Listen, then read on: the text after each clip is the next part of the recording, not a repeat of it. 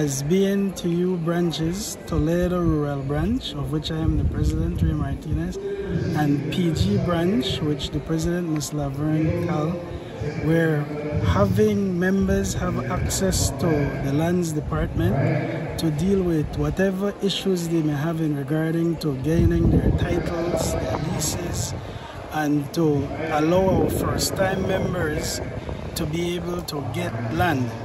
So the minister had reached out to our national headquarters to allow for them to be granted a day to sort out whatever land issues, along of course with our membership meetings that are ongoing.